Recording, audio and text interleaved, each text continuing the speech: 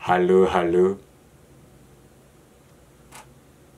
공포영화 혼자보기. 오늘은 IT 우리나라 IT 강국 스티븐 킹의 소설이 원작이죠. 오늘 제 모양이 이 모양인 이유는 영화 속 주인공의 모습도 이 모양이기 때문이죠. 거의 똑같습니다. 그럼 바로 시작해 보겠습니다.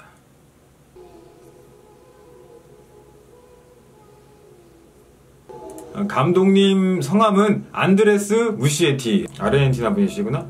부에노스아이레스. 리오넬 메시. 영화는 지금 풀사이즈로 보고 있습니다. 화면 작게 보실까 그럴 수 있는데 굉장히 풀사이즈예요. 보이시나요?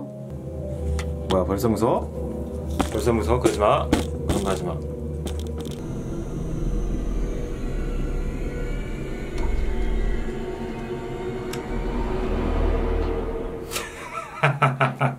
별거. 아이!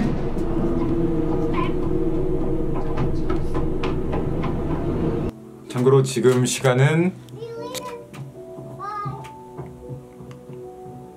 12시 2분입니다. 밤 12시 2분. 이 정도는 돼야 이 시간에 공포영화 보고 하는 거예요. Be careful. Be careful. 응? 조심하라고 했으면 조심해야지.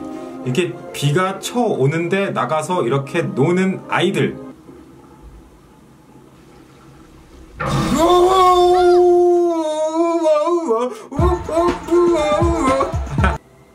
춤추는 광대 페니와이즈의 등장입니다.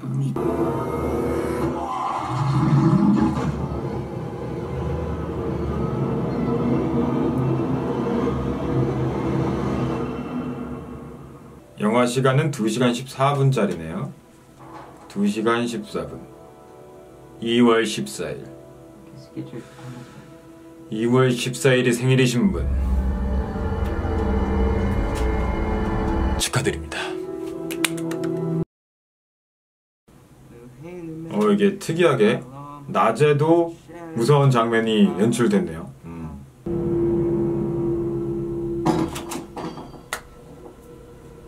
어깨 아파가지고. 이 영화 촬영 감독님이 한국인입니다. 한국의 향이 납니다. 강남역 4번 출구 계단 냄새가 싹 올라와요. 영화에서 티가 나요.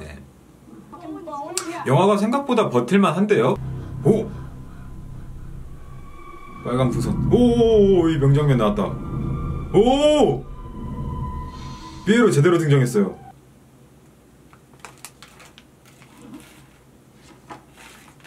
라면 뽀사 먹어야지.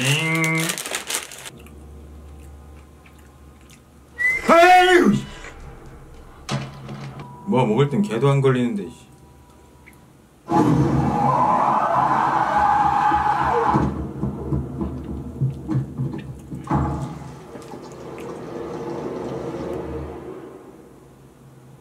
내가 이 삐에로 문장을 같이 해서 그런가? 나 왜 이렇게 안 무섭지? 그냥 거울 보는 거 같지?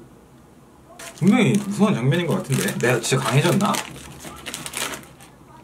아, 오랜만에 먹으니까 맛있는데.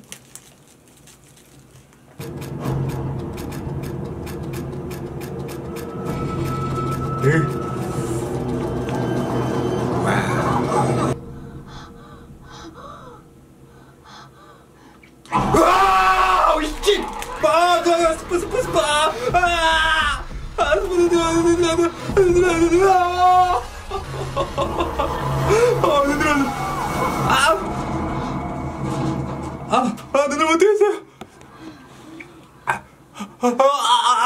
저 삐에로가 날 공격했어.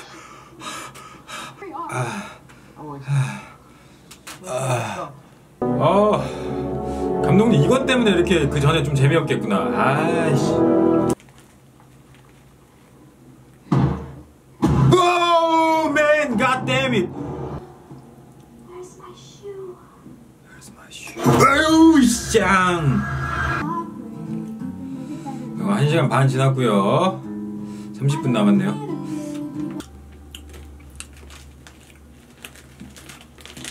와우, 씨. 다 끝난 줄 알았는데, 씨.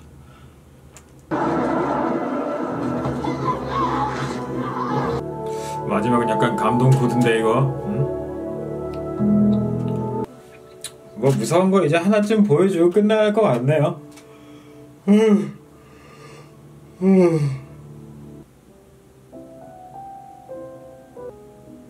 영화 끝났습니다. 생각보다는 무서운 부분이 없었어요. 제가 강해졌다는 게 아니라면 영화가 그렇게 엄청 무섭다는 거는 아닌 것 같습니다. 공포영화 잇 즐기세요.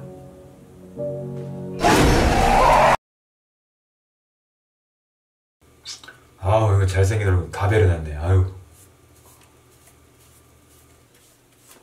아이고 이제 닦으니까 더 무서운 것 같아.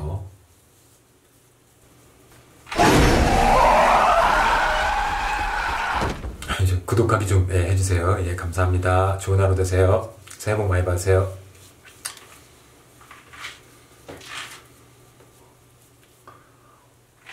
뭐야? 감사합니다.